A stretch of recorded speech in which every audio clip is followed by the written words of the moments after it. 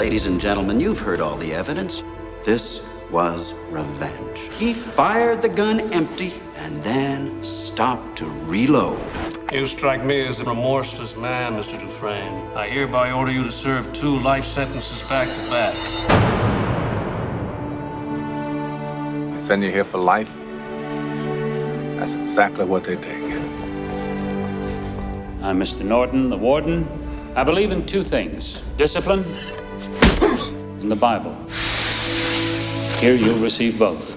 Why'd you do it? I didn't, since you asked. You gonna fit right in. Everybody in here is innocent. Hayward, what you in here for? Didn't do it. He had a quiet way about him.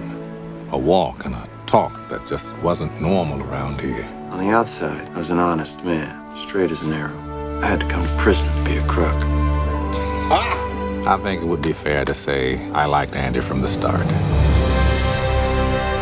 You think you'll ever get out of here? I don't think so. Open this door!